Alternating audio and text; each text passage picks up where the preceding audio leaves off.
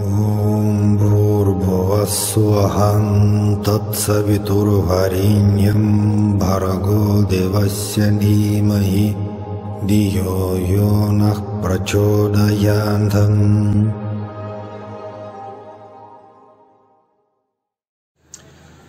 So, Sai Ram, everyone, we continue to discuss Sathya Sai philosophy, and as usually, I wish to quote one of his divine discourse and just to analyze, to comment the meaning.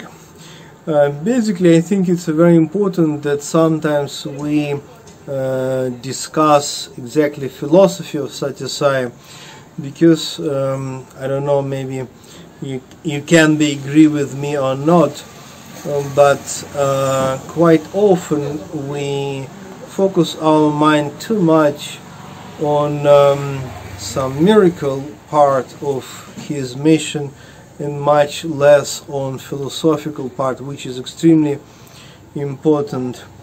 Well, this quote is from a collection of his lectures in 1991, and the quote goes like that: God is love. Love can only be felt through love. One who is in love can find oneness with the divine. Okay, what does it mean, love?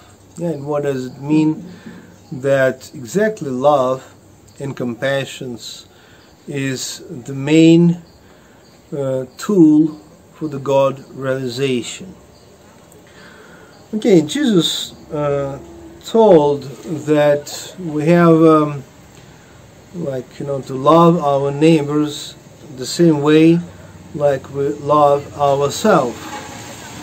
But the point is that first we have to love ourselves, and that's very subtle message actually, because without appreciation, acceptance, love, true love to yourself, you can't love God or your neighbor. Suppose if you hate yourself, if you reject yourself, if you can't manage to be with yourself, how can you experience love for God or love of God, or really experience compassion and love regarding all human beings all around? So it means first we have to establish, if you wish, to create connection with ourselves. So okay, when we speak about personal consciousness, there are two aspects, and one of them is ego. In Sanskrit we call it ahamkara, and another one is just soul. In Sanskrit we call it jiva or jivatma. In both cases this is like experience of separate personal consciousness, but difference is huge, because if it is ahamkara, means ego, means separateness from God and from other people as well, and then not possible to experience love and compassion. But if you in tune with your vibration of soul, then oneness, love, compassion possible as obvious mystical experience. So to connect with yourself means to connect with your soul, and be careful not to be connected with your ego, because ego is always in a state of fear, ego always struggling, ego always actually aggressive, because ego is something which is always separate from God and this wonderful universe. And then when you experience vibration of your soul, then you can experience love. And that can be regarding God, regarding your neighbors. Actually, I remember in the middle of 90s, I met Mother Teresa of Calcutta. It's happened in Delhi. And even now, I remember amazing vibration of love, peace. You know, it's not something intellectual, it's not something logical, it's just pure vibration and pure experience. And you know, actually I studied different scriptures, Vedic, Buddhist and Christian. But I think that exactly in Christian and Buddhist religion, the idea and importance of actually compassion and love is especially powerful.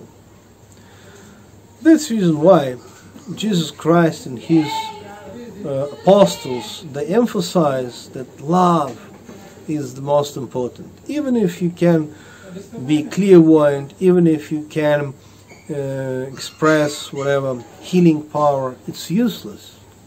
That's Bible teaching, New Testament teaching. Love, that's what makes you divine human beings. Not clairvoyance, not mystical experiences, not supernatural power. In the same, in the Buddhist tradition, when wisdom, which is about emptiness, which is about oneness, comes together hand by hand with compassions, then you are divine practitioner. So it's very interesting that it's so simple, but at the same time extremely difficult. I mean, simple intellectually, and very difficult sometimes, quite often, unfortunately, to experience and to express. Each and every human being, each and every modern spiritual practitioner basically knows that God is love. And that's message for the Hindu religion, for the Christian religion. Okay, in the Buddhist tradition, they don't have God as personality, but compassion, okay, is extremely important. But how to experience and how to express this very big question. And that's the reason why, according to my understanding, Sathya Sai encouraging us to practice meditation, because only through meditation you can experience your soul.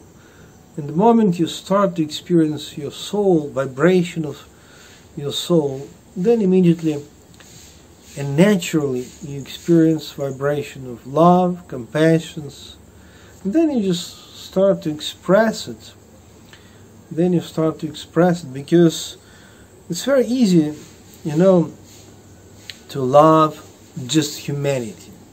But it's very difficult to express kindness if you come across any individual, and maybe that individual, that person, he or she needs your help.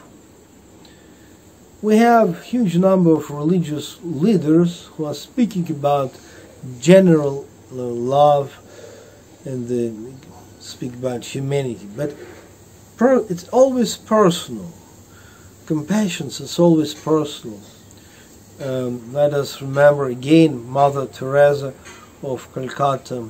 She was serving not just humanity, but she was serving, helping to the many, but individuals, very personal.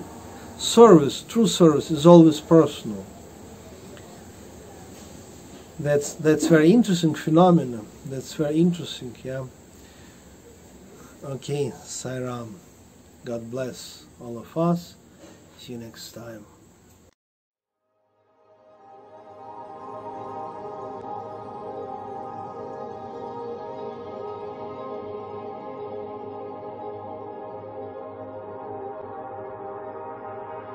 Om Bhurбhuvah Tatsaviturvarenyam Bhargo Devasya Dhimahi Dhiyo Yo Nah Prachodayantam